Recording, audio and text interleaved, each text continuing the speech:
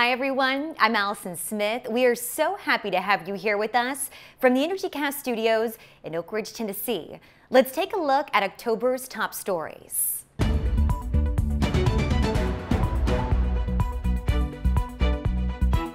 Tennessee's nuclear workforce is about to get a boost.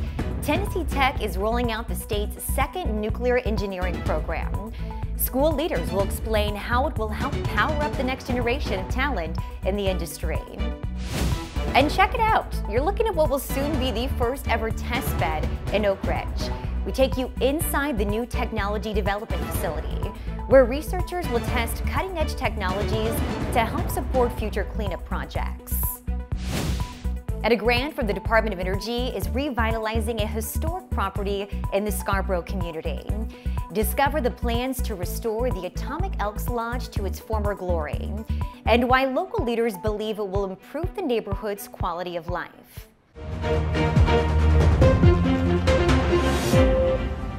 And our big story this month, we're headed back to college. Tennessee Tech University launched a new nuclear engineering program that's expected to help Oak Ridge in a big way in the years ahead. Sarah Hellemans has more. Over the last 2 decades, there's been a growing demand for solutions to meet the country's increasing energy needs. Nuclear energy has the capability to do just that. And now, attention is turning back to the industry. However, OREM manager Jay Mullis says education and training within the state needs to catch up to this renewed interest. We realize that there's such a need right now for the nuclear renaissance that's occurring in East Tennessee and broadly in Tennessee writ large, that there was a need for a lot of nuclear engineers. Tennessee Tech University has stepped up to help increase the number available in the state. If we can keep folks in state, we want to do that. And so UCOR has been working very closely over the past year, putting quite a bit of effort into helping Tennessee Tech establish that program as a feeder for all the nuclear work that's now taking place in East Tennessee. This August, Tennessee Tech introduced its new degree in nuclear engineering, with 20 students enrolled in the inaugural class. Projections estimate that the program will increase the number of nuclear engineer graduates in Tennessee by 25 to 30% by its 5th year. A change that UCOR's president and CEO, Ken Reuter, says wouldn't have been possible without collaboration. Very similar to what we have done at other university partners. We provided subject matter experts to help, pursue what would the curriculum look like, how would it best fit our industry, how does it line up with the greater needs of the state of Tennessee. Tennessee Tech President Phil Oldham tells us how the degree is targeted towards student and industry needs. Looking at the overall needs in the industry in particular, there did appear to be some niches that were a good fit for Tennessee Tech that were not duplicative of UT or what Roane State's doing. And so that's what we're trying to do, particularly in areas of fuel processing and the fuel cycle issues and things in that regard. We surveyed students. They're very interested in pursuing this pathway, and we have the capabilities of doing it. The new program helps provide greater accessibility to students across the state interested in entering the nuclear industry. Mullis also mentioned career-oriented fellowship opportunities available to students entering the field. We, OREM, many years ago established a fellowship program with ORAU, and we have gotten nuclear engineers that were trained at UT through that program that we currently employ, that were interns or fellows that we subsequently hired. And the plan would be to use those to feed things like criticality safety specialists, project engineers and project managers for our cleanup projects, and also nuclear safety specialists. There are also early discussions about the university offering special certificates related to deactivation and demolition. To learn more about Tennessee Tech's new nuclear engineering degree program, head over to tntech.edu/engineering/programs/NE. This month, Tennessee Tech celebrated an important milestone, the grand opening of the Ashraf Islam Engineering Building. The 100,000 square foot building is the university's first new engineering building in 50 years. Inside the impressive 3-story structure are instructional labs and classrooms. During the celebration, students expressed their excitement about this new space and the opportunities it will provide. The new building will really allow us to collaborate in these really big open spaces and bounce ideas off each other to build the best possible things that we can build. I'm really excited for all the collaboration rooms as well as the overall architecture of the building. I think that it's very attractive for incoming students to look at Tennessee Tech and see that it's a really great option with modern technology that can accommodate industrial needs for external companies. As sticking with education, let's introduce the new Nuclear Engineering Department head at the University of Tennessee. Brian Worth is stepping into the role with more than a decade of experience at UT. Worth studies nuclear energy environments and materials, and his research has received national recognition. Worth replaces Wes Hines, who retired after 13 years leading the department and 29 years with the university.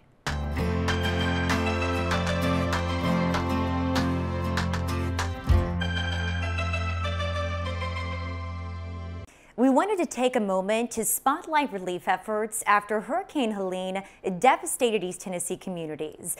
In Oak Ridge, Teamsters with the local union sprang into action, mobilizing resources to help those affected. With generous donations from across the region, they filled a trailer with essential supplies. Our cameras were there to capture this heartwarming effort. I've always been taught that we should always help anytime we get an opportunity to. We were watching the news and we saw it down in Florida and coming up through the Gulf and never envisioned what would be headed towards Tennessee. And whenever it started hitting, it's like, man, this is bad. And so it just kept getting progressively worse. Then we kept hearing horror stories of flooding and things of that, and then I started getting concerned. My mother-in-law, Barbara, and my father-in-law, Gary, both live in Newport. We have a lot of friends and family. I once myself lived in Newport. As this event carried on, I got to hear real stories about what was really happening and the loss that was there, the devastation. The Teamsters started thinking, okay, what can we do?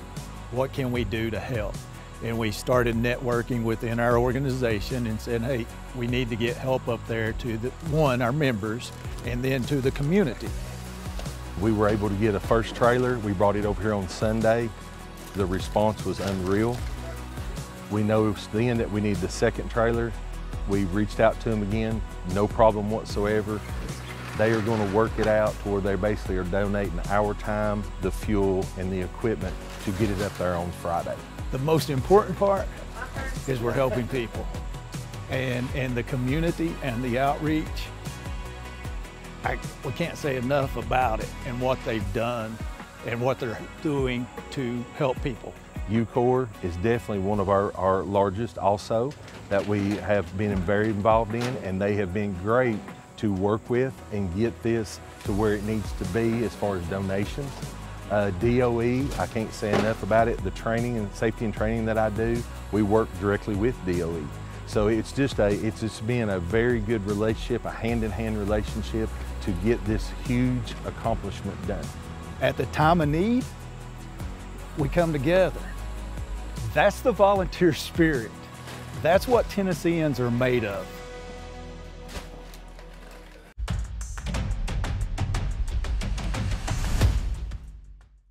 We've got an update from the EM Site-Specific Advisory Board. Here's all that info in one hot minute. Oak Ridge recently hosted the Fall 2024 Chairs Meeting that brought together board members and federal staff from EM sites across the country. They had the opportunity to tour the Oak Ridge Reservation, making stops at ORNL, Y-12, and the East Tennessee Technology Park. During the meeting, participants shared their site's successes, challenges, and recommendations concerning cleanup activities. EM senior management provided updates and answered questions. They stressed the importance of public input in EM cleanup decisions. They've provided almost 1,800 recommendations since their inception 30 years ago, and the acceptance or partial acceptance of those recommendations is around 80%. The advisory board program is such an important part of our EM's public participation program, and always making sure that we're engaging the folks that are interested right now, but also the next generation about what has happened in the past, what's happened now, and how they can be part of our future moving forward. The three-day event ended with a training on transportation emergency planning and preparedness. In our top project update this month, demolition is underway on the Alpha 2 complex. This milestone was a top priority for EM, and it signifies a new phase of cleanup. The project marks the first demolition of a former uranium enrichment building at the Y-12 National Security Complex. Crews began by tearing down one of the ancillary facilities, and next they will transition to the main structure. The 325,000 square foot Manhattan Project era facility spans nearly 2.5 acres at the National Security Site. We'll have much more in that project in the coming months. And move over, we have some big equipment coming through. Construction on the mercury treatment facility took another major step forward at Y-12. Workers installed all 3 large sludge settling tanks needed at the facility. Each tank measures 38 feet tall, 15 feet wide, and has a 36,000 gallon capacity. The latest installation highlights the progress happening on the critical infrastructure project. When operational, the facility will allow EM to begin demolition on mercury-contaminated buildings at Y-12 and help prevent mercury from releasing into the environment. It's designed to treat up to 3,000 gallons of water per minute. It collects stormwater in a 2 million gallon storage tank. OREM has a path forward to treat and dispose more than 100 drums of unique transuranic waste. That work is already underway. Oak Ridge becomes one of the first sites in the nation to develop a treatment process for transuranic waste that includes plant-based material. Without proper treatment, this waste presents a danger because it can combust if certain chemical reactions occur. One of those reactions did occur at the Waste Isolation Pilot Plant in New Mexico in 2014. That event changed how waste is processed before it's accepted at the disposal site. Future research now has a home. Construction is ramping up on EM's first ever technology development facility in Oak Ridge. The new facility will be a game changer for advancing technologies used in cleaning up contaminated areas. We got an exclusive look at what's in store. Oak Ridge is close to opening its first ever testbed facility. The Technology Demonstration Facility will allow researchers to test new tools and innovations locally, instead of sending them off-site. We are trying to create a facility where we can do technology demonstrations on-site so that we're not having to ship hazardous material across state lines and have to work with other agencies who may not have those resources available to them. This way we have a facility here on-site that they can come do their experiments at that can help us with future cleanup work at the reservation. The goal? To create a space for real-world testing and innovation, starting with technologies that support future mercury cleanup at Y-12. If we can learn how to mitigate mercury, control mercury, deal with mercury in the soils, those type of things, that's going to be a big boon and a win for us in the field. And so we want to test them here so we can easily bring them to the site and bring them into Y-12 and actually use them for our crews and our production. The facility will also include lab spaces and offices for researchers to run demonstrations and fine-tune their work. They're especially excited to support robotics demonstrations while enhancing EM missions. We also have robots that can work independently. They can go around with cameras or radiation detectors. There's a spot dog robot that can go in areas where people haven't been, take pictures, and then come back and we can assess, oh, these are the protective things we need to go into that area with real people. It's been a long process, but the team is thrilled to have a dedicated testing space ready when the technology is. So in order to bring a technology development to the workforce, it takes years. So just to dream it up, to think it up, to work through the TRL process, to get the funding, all of that takes time. The last thing we want to do is when it is ready to test, not have a location to test. So the fact that we have a location, that we can ease that part of it, that once it's ready to test, we can test it here, we can vet it through our safety protocols, and then we can make it accessible for our workforce. That's a real win for UCORS, a real win for OREM. construction should wrap up in early 2025, and operations will get underway early summer of that year. Kairos Power is making major strides in Oak Ridge. Construction on the Hermes 1 reactor at the East Tennessee Technology Park is underway. Now the company is gearing up for its Hermes 2 project, moving one step closer to a construction permit. In record time, the National Regulatory Commission found no significant environmental impacts from the proposed test reactor facility. The agency also exempted Hermes 2 from the need for a full environmental impact statement, saying the previous assessment for Hermes 1 was enough. Still, they took a close look at any unique aspects of Hermes 2 to ensure there'd be no new concerns. We recently spoke with Kairos leadership about what's next for the company in Oak Ridge. We like to see our technology move forward and be demonstrated here. That's a really big part of what we're trying to do. The Hermes technology is really a demonstration reactor, so we need to commercialize and deploy at a commercial scale, and we really view the hub here at Oak Ridge being able to enable that commercialization. So this is the start of our nuclear builds, and we see it expanding from here. Kairos applied for the Hermes 2 construction permit in July 2023. The company will need to submit a separate application for the operating licenses in the future. We have some exciting news about a breakthrough cancer treatment with ties right here to Oak Ridge. TerraPower is now producing a rare isotope at a commercial scale. That means more access to promising treatments. Drug developers are already using it in human clinical trials for targeted cancer therapies. We have been following this story closely since TerraPower partnered with cleanup contractor Isotech to extract medical isotopes from uranium-233 stored at ORNL. That partnership is helping supply the actinium-225 needed for trials focused on treating diseases like prostate, breast, and colon cancer. The company says actinium-225-based drugs have the potential to destroy cancerous tissues with minimal damage to nearby healthy cells.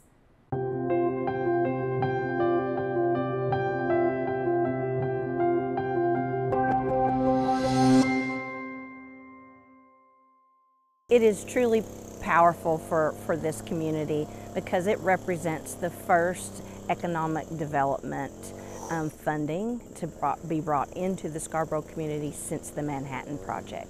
This month, we are shining a light on Oak Ridge's Scarboro community.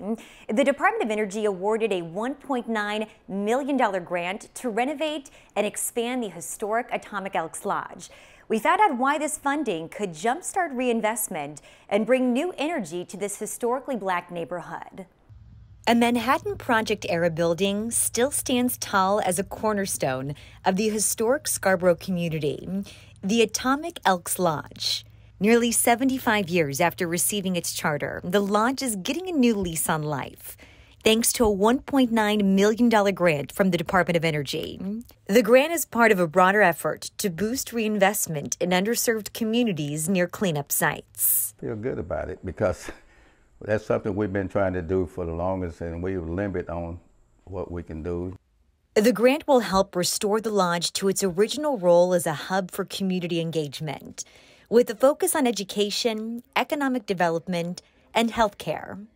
I grew up in this community, and I remember when this was a hustling, bustling community with so many opportunities, and to see that we have an opportunity to have this grant, I feel richly fulfilled.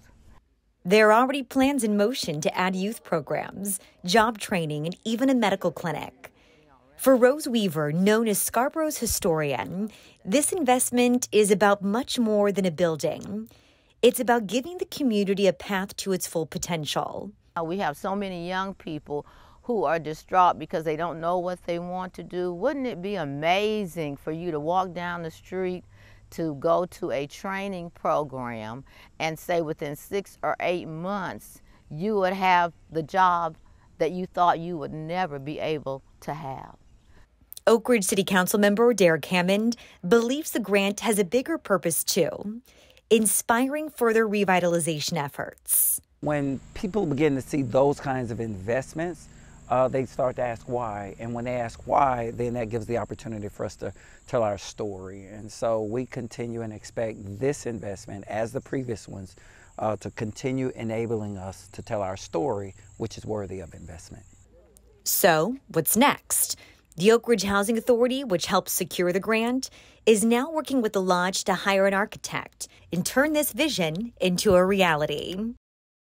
We've got more from this story on our YouTube channel. Be sure to subscribe to our channel for more exclusive stories. And we've got some big stories planned for you next month. We talk with top industry leaders coming to town for the Atiba Business Opportunities and Technical Conference.